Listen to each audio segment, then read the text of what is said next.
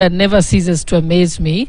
Somebody of that political stature, with so much experience, having run for president 5 times and probably run for member of parliament many more times, he should know very well that it is not his place legally to decide who runs the elections.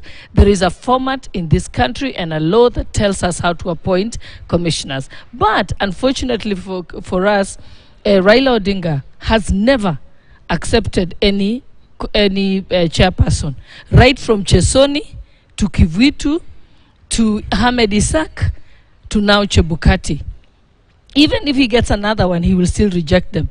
In fact, every time Raila has lost, he has vilified the Electoral Commission. That is his standard. Just look at history. So he has kind of changed his spots. Yes. Okay. And I think you as media should be running those clips.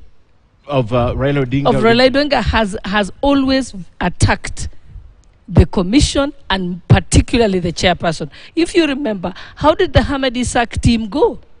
He said IEBC must go. Tear gas, riots made the country come to a standstill, caused chaos until the Ahmed Isaac team had to be paid off their terminal dues to make them leave so that he could settle and stop throwing tantrums.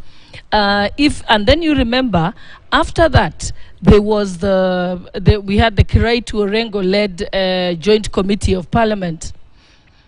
And again, he nominated people to that committee. They went through the process of setting the legal process of now recruiting the Chebukati team. Within no time, they began to have problems with that team also.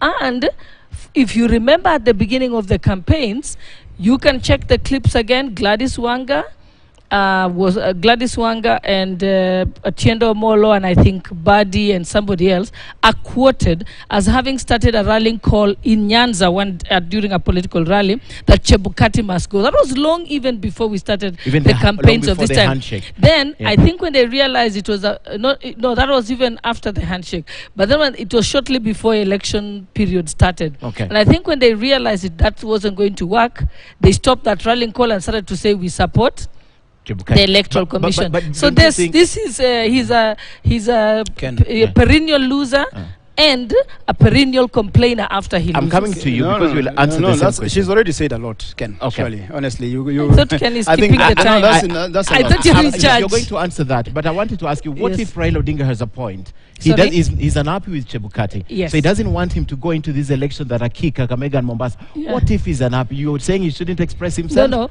You see, also at that time, even the time of removal of Ahmed Isaac and the others, I kept on saying, and many people said, there is a legal process for removing a commissioner. Okay. You don't lynch them at a public rally. Whether he's happy or not, let's go the legal way. Okay. Let's follow the law. But this mob lynching of public officers is unfortunate. And I tell myself, who will want to serve the Electoral Commission? And remember what the law says.